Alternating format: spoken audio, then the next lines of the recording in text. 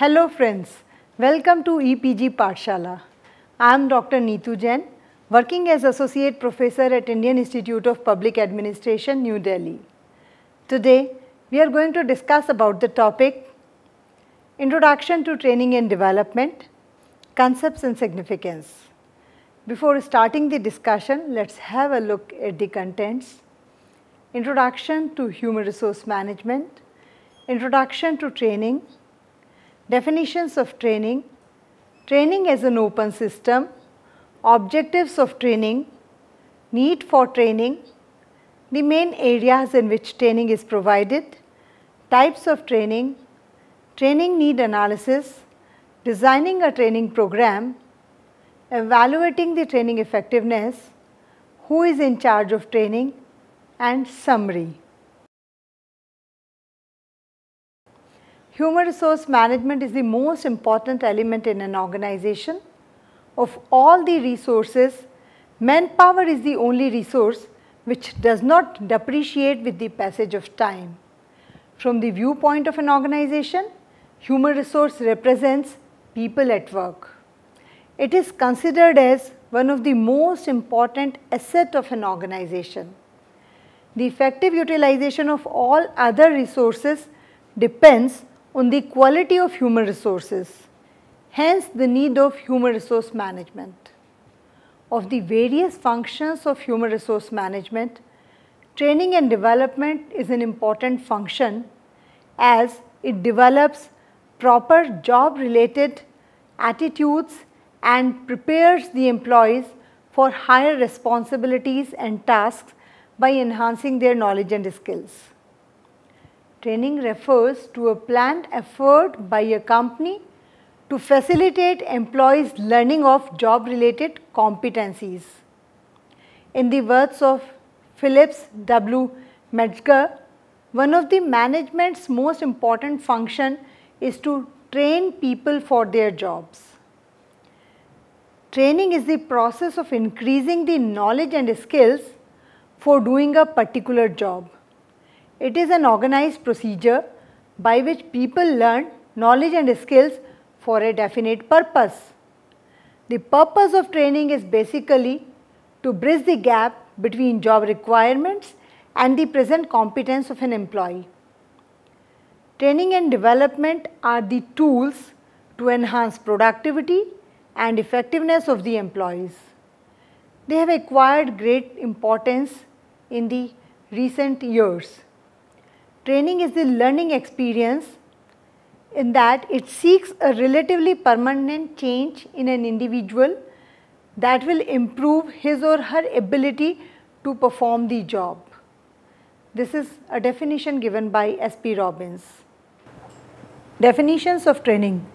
Training is an act of increasing the knowledge and skill of an employee for doing a particular job according to E.B. Filippo. Dale Yoder stated that training is a process by which man is fitted for the particular job he or she has to perform. Dale S. Beach quoted, "Training is an organized procedure by which people learn knowledge and skills for a definite purpose." Training as an open system. Training can be seen as a subsystem within the larger human resource unit, which itself is a subsystem of the company. The organization's mission, strategies, organizational and employee needs, training budgets, staff, equipment and resources represent sources of input into the training subsystem.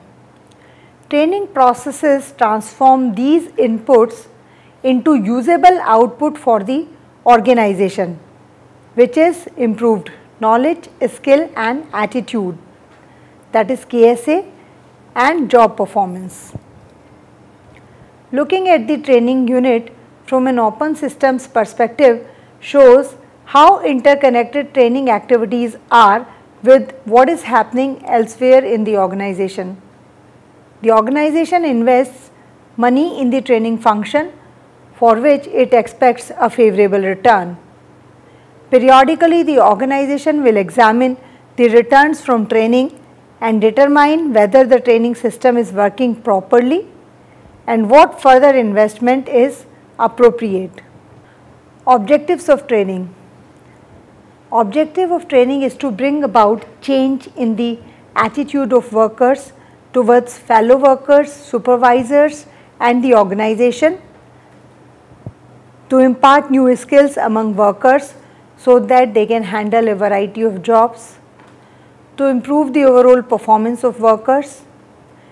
Training is essential to build a second line of able and competent executives who can handle work situations more responsibly, and to increase the knowledge of workers in doing specific jobs.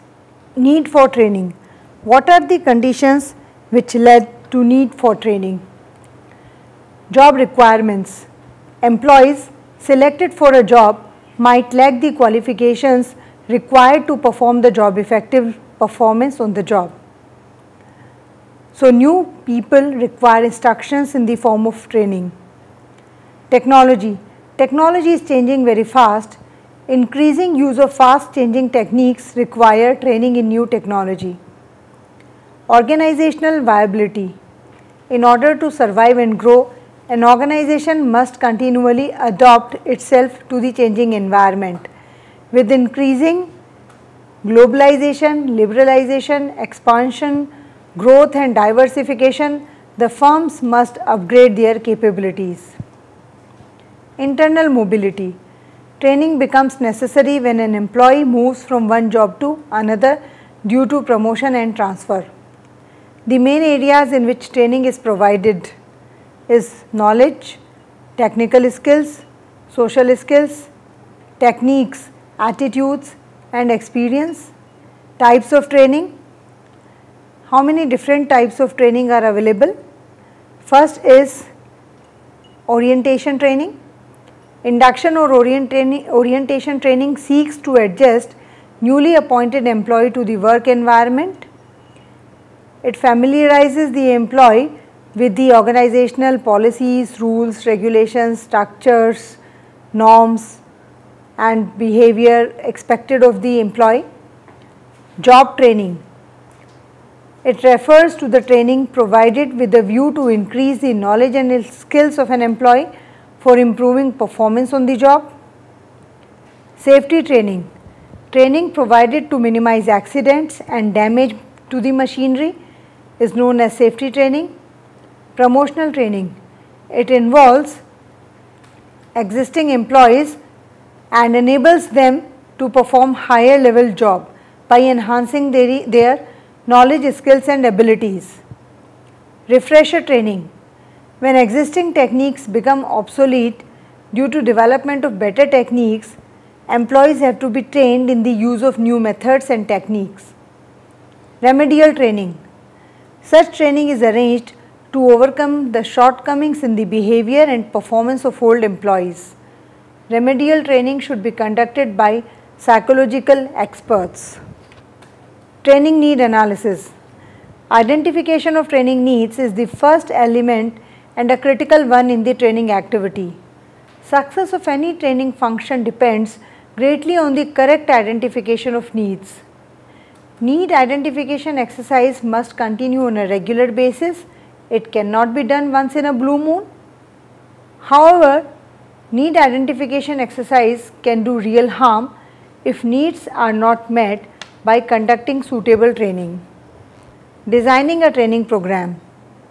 In order to achieve the training objectives, an appropriate training policy is necessary.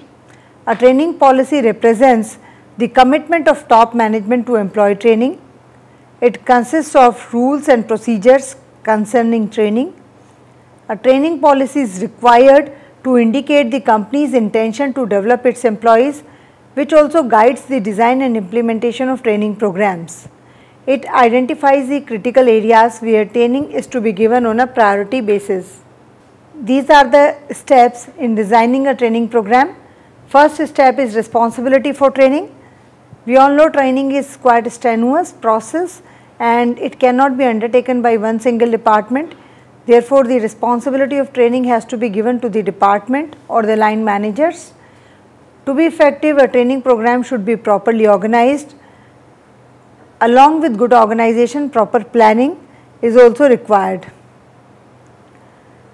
Selecting and motivating the target group is the next step, because it is necessary to decide who is to be trained, new or the old employees, skilled or unskilled employees, supervisors or executives.